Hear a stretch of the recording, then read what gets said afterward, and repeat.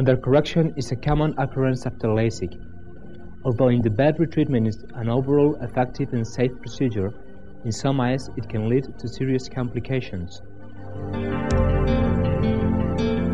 Whereas this OCT shows an excellent case for a conventional enhancement, in this other case, the residual stromal layer is not thick enough to qualify for further ablation of the stromal bed, despite showing an apparently adequate post-operative central corneal thickness too.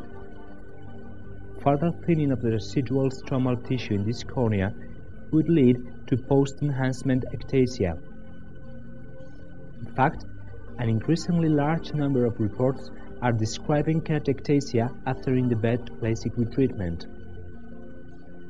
When faced with a post-op LASIK patient who is undercorrected, but who also does not have enough residual stroma to perform a conventional enhancement, what are the options?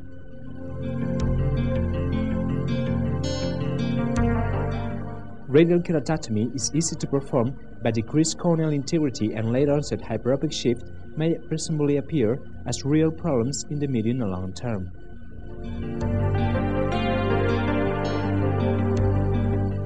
Intercorneal rings may be a good alternative from the biomechanical and functional point of view, but they are not available at every laser surgical center.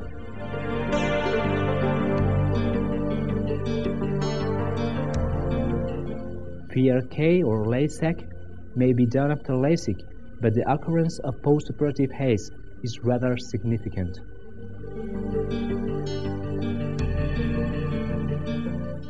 With the same laser unit, one would perform a conventional retreatment running the risk of future keratoectasia, but my approach consists in ablating the undersurface of the LASIK flap whenever the flap is thick enough, because the stromal component of the flap does not contribute to corneal tectonic integrity as much as the stromal bed does.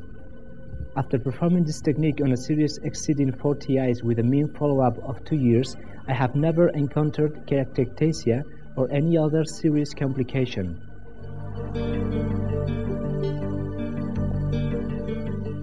In undersurface ablation of the flap enhancement, the flap must be thick enough to be deemed suitable.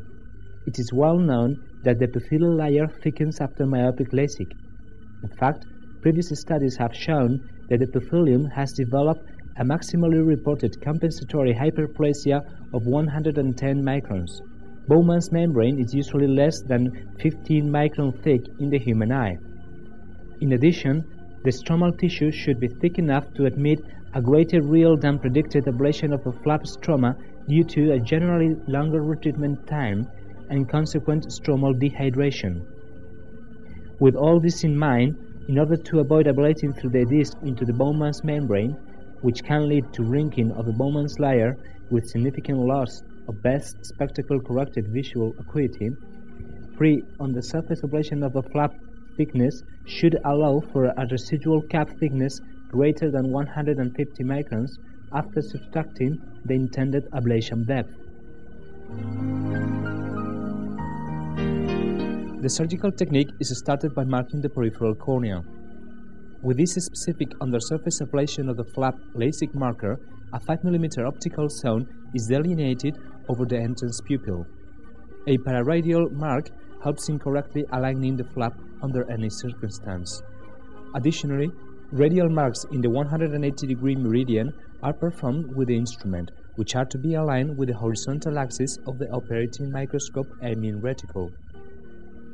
The optical axis must be carefully marked in every undersurface ablation of a flap surgery.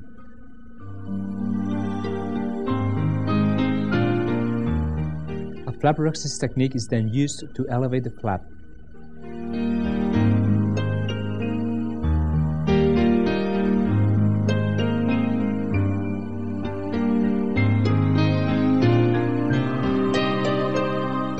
The procedure is continued in eyes with pachymetrically proven insufficient stromal bed and adequate flap thickness. At this stage, a specific instrument, the posterior ablation platform, is thoroughly moistened with unpreserved artificial tears to provide a lubricated surface and to increase the surface tension for enhanced smoothness of the flap stroma. The exposed stromal bed is covered by a particulate-free LASIK shield to avoid the most peripheral ablation of the transition zone. With a hand that is not holding the posterior ablation platform and with the aid of a blunt-angled instrument or a blunt-tipped LASIK spear, the flap is outwardly flattened over the convexity of the platform to resolve folds. After accurate centration of the laser aiming beam on the marked visual axis, the full refractive correction is administered with an optical zone of 5 mm. Ablation of the stromal portion of a flap instead of on the stromal bed involves mirror pattern delivery of the laser treatment.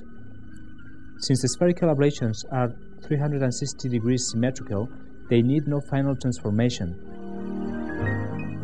However, the formula beta equals 180 degrees minus alpha was developed to calculate new axis orientation, which is beta, for toric ablations on the flap stroma.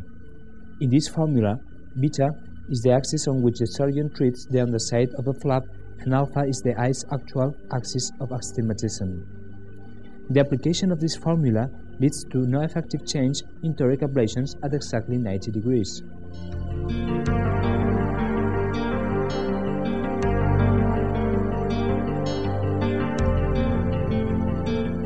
Similarly, a toric ablation for a negative cylinder at exactly 180 degrees requires no final change. Conversely, toric ablations for astigmatism at any other orientation different from 180 degrees and 90 degrees need modification. For example, given a negative cylinder at 50 degrees, the ablation should be programmed at 150 degrees, which results from subtracting 50 degrees to 180 degrees.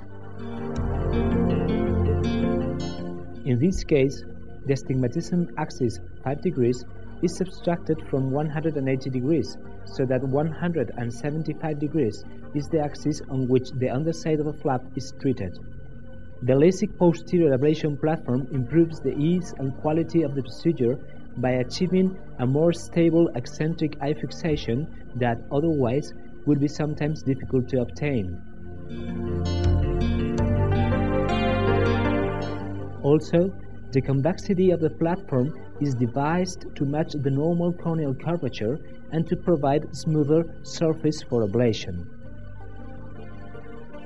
Otherwise, the difference in curvature between the center of the cornea, which is steeper, and the limbus and sclera, which are flatter, explain the tendency towards wrinkling of the upwards exposed flap stromal surface.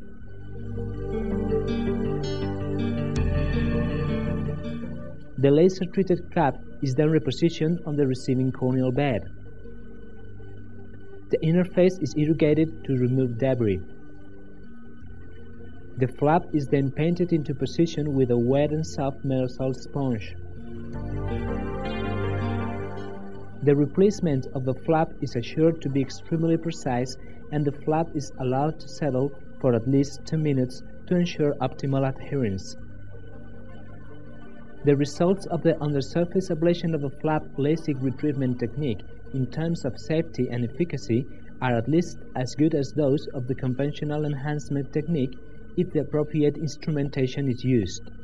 Moreover, whereas in the bed retreatment in normal corneals typically induces an increase in the posterior corneal elevation, this is a typical delta map of the undersurface ablation of the flap technique in corneas with insufficient stromal thickness for bed retreatment, showing no significant post-enhancement change.